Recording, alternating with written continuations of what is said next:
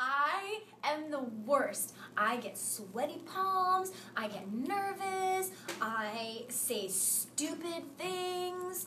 I mean, I am the worst. And living in New York City, you run into stars all the time. And being in this business, you work with stars all the time.